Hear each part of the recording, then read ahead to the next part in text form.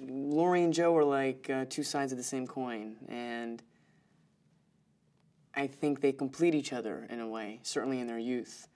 I think Jo brings qualities to the table that perhaps Laurie, objectively, one would think has or should have, and vice versa, and in that way they complete each other.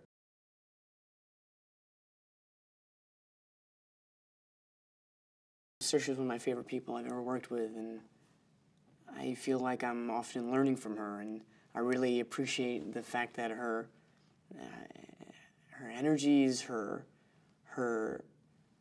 talent as an actress, the way she accesses her talent is so palpable and not like consciously observable, but it's just an amazing thing to be around. And I mean, like, I'm not consciously noting it when I'm with her, but it's just over the experience as a tonality almost. It's just, she's so inspiring and she's so talented and grounded.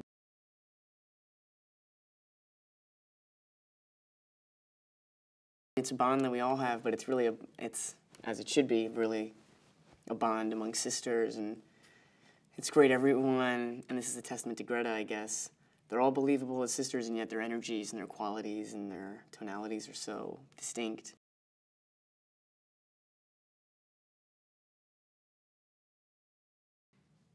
I think Little Women resonates with so many people because it was one of the first books that, even where perhaps works in the past had championed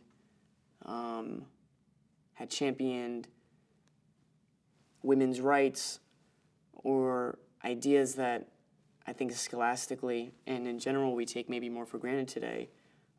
It did that, but without the mirror or the alternate reality within the work where that wasn't the case, or with some sort of condescension or whatever.